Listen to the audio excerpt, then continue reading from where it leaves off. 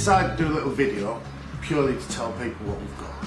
100 softwood sleepers. A lot of people don't seem to realise the difference between the softwood and the hardwood. The reason why softwood is called soft is because it's soft. And the reason why hardwood is hard is because it's hard. You'll find that softwood sleepers are all the same, they're all a pine.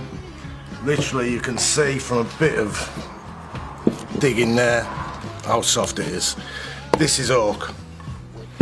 Nice piece of oak, and you'll find that this, no matter, it's twice the density, that just literally but you'll have no difference in pine, no matter where you buy it from, they're all the same. So if it surprises you, or you think they're a poor quality, no matter where you buy them from, B&Q, Builders Merchants, Travis Perkins, here, anywhere else, they're all the same. The only difference is we're cheap.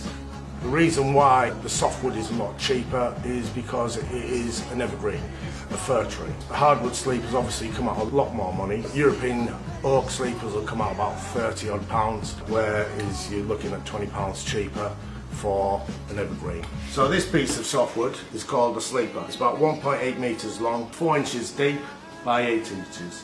And we're selling these for £13 each. You normally find these around the £15 mark everywhere plus your VAT. But this is what we've got at the moment, 100 of them. They're good quality, they're all treated, and they're all softwood. If you want to go up in price, you're going to be looking at hardwood like this.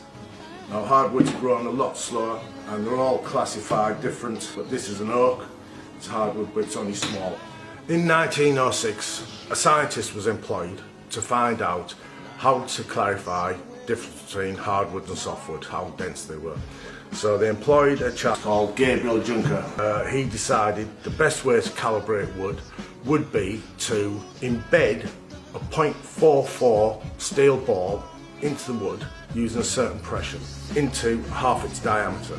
This method's been used ever since, and basically it's called the Juncker.